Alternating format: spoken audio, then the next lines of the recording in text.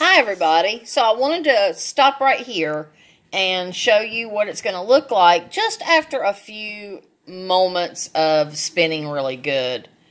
It has this beautiful creamy consistency, and this is one of the ingredients that I use to make my homemade whipped topping. I just simply whip up my whip up my heavy whipping cream, and then I add my sugars and my extracts, and that's what I use for a whipped frosting and for whipped cream, which is actually going to be on the cake that I'm making.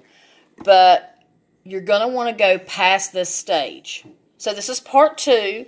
We're going to go past the stage, and we're going to keep going, and I'm going to bring you back when the stage is at its final stage, and then you'll start making the butter.